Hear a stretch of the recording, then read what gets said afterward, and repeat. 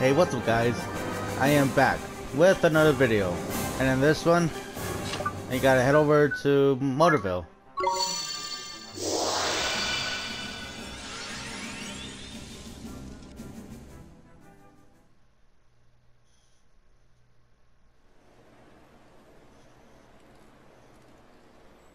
I seem to recall you telling us the mighty Mornstar was no more, and yet somehow the boy managed to acquire it.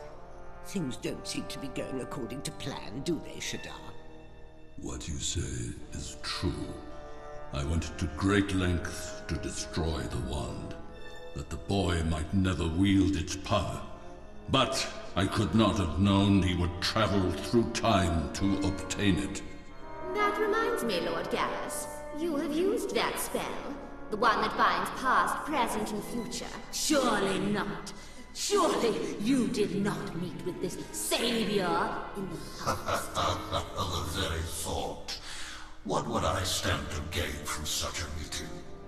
Perhaps the good lady forgets that it is Shadar who has been charged with the boy's disposal. Your Excellencies, there is no cause for alarm. Everything is in hand, I assure you. I am the executor charged with bringing destruction to this world, and I fully intend to fulfill my duties. In any event, the wand he holds is incomplete. Without the power of the three stones, Mornstar is weak. Set against the might of our own wands, it is a mere toy.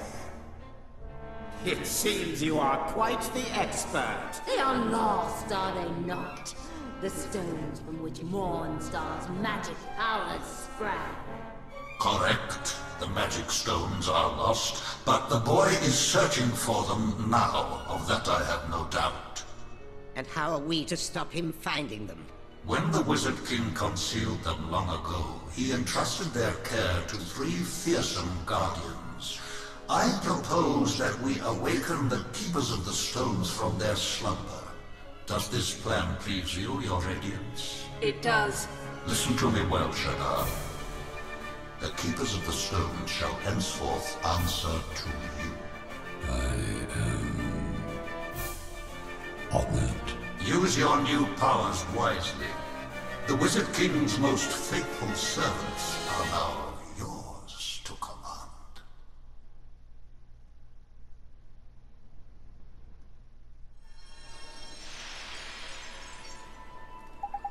Radio, Ollie boy, we need to find Tengri's soulmate, ain't it? Can you think of anyone who reminds you of a massive flying dragon? You mean, somebody dragon-like? Come on, man, you know everyone in town, don't you? If you can't think who it might be, just ask around, ain't it?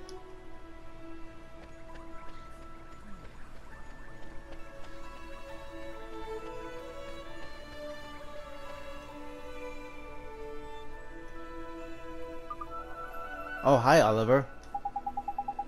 Hi, Myrtle. Long time no see. How's it been working for Miss Layla? I love it. I'm getting better all the time. I know the names and prices of everything in the store now. Very impressive, young lady. Oh, I'm sweating, by the way. I don't really like to talk about it, but I've made it my business to protect these poor kids here. I'm what you might call their guardian. Hey, you know she can't hear you, don't it? You what? Hehe. People from this road can't see or hear us, silly. This girl is my soulmate, can you tell? Yeah, I suppose I can, now that you mention it. Yeah, man. They look just like each other, ain't it? They don't act the same, man. Thank goodness for that. Hey, what's that supposed to mean? Oliver, can you hear voices? No, I can't hear them. Oh, weird. They want to know what they call me around town these days? People have started calling me the Dairy Fairy. It's a little embarrassing, but I kinda like it. Neato, that's so great, Myrtle. Can't believe how much things have changed for you. You mean now they don't call me Starry Mary anymore? Yeah, I guess things have changed. Ah, haha. Oof, Uh-oh. There's a mad dog on the loose. Strange, I feel like I know him from somewhere. Isn't he sweet, though? No? Hey there. Genghis. Are you on your own again, sweetie?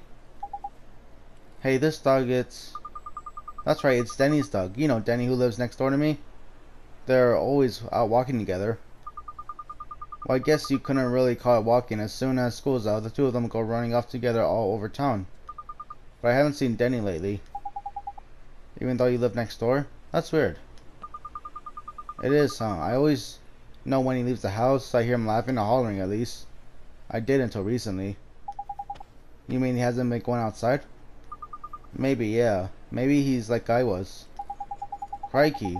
You mean we've cured Starry Mary? We've got Glary Carey to deal with instead? Typical. Glary Carey. Mr. Drippy. What, man? I thought she couldn't flip and hear me. Grr. What are you getting so worked up about? I think he wants to tell us something. Genghis? What could he want? Looks like another case for the heroic wizard who can talk to animals. Don't make fun of him, Oliver. I know we're supposed to be looking for Tengri's soulmate, but...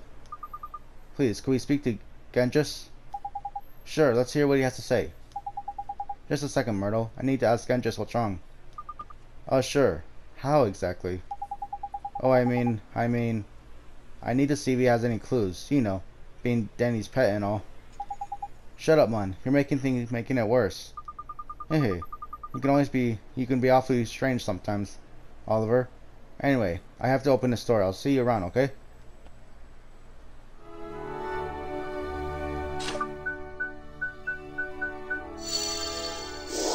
There we go. Girl, why won't you listen to me? How many times do I have to tell you? My master, he's in trouble. Blimey, sounds serious. Oh, you're listening now, are you? And you can see us. Sure I can. You're not exactly easy to miss.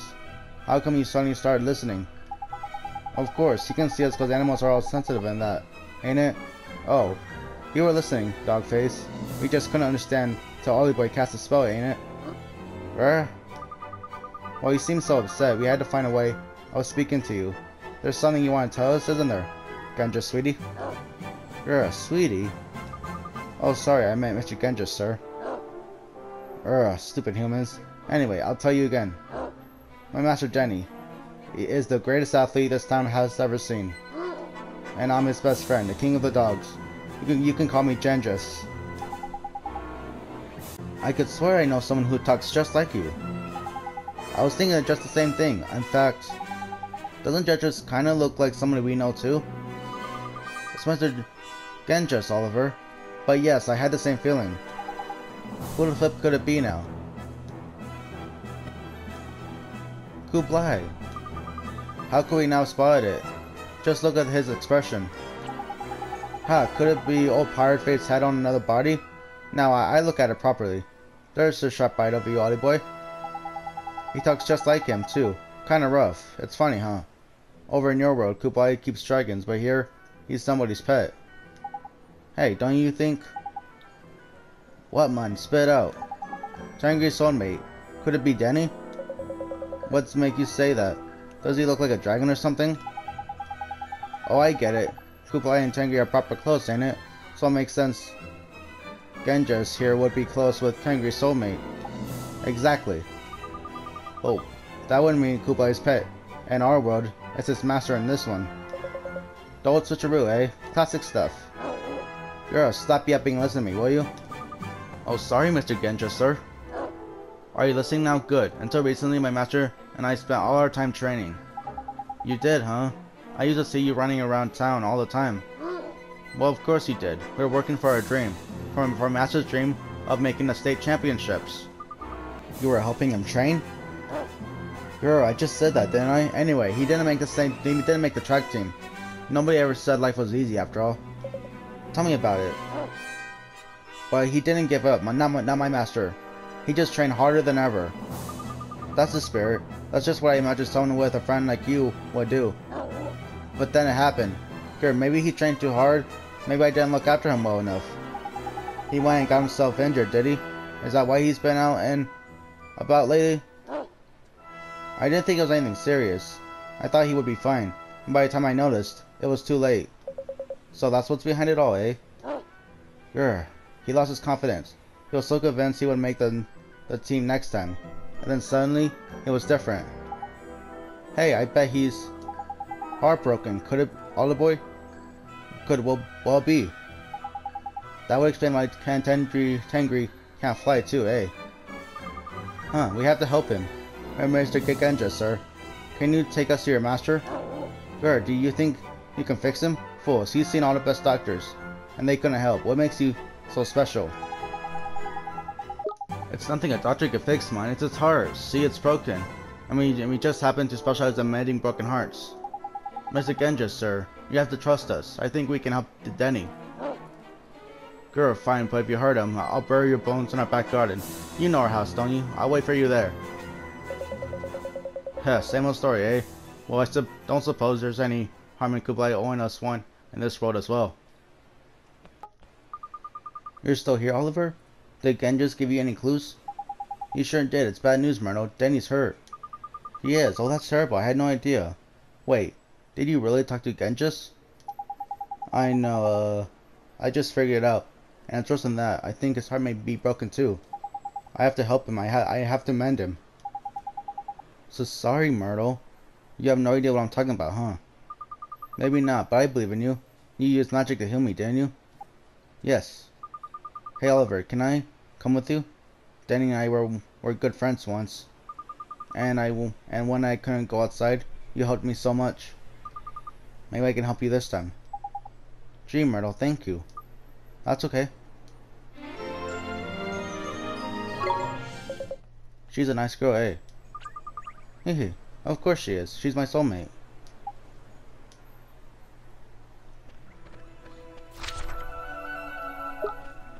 Well, I guess it's time to head over to Denny's house.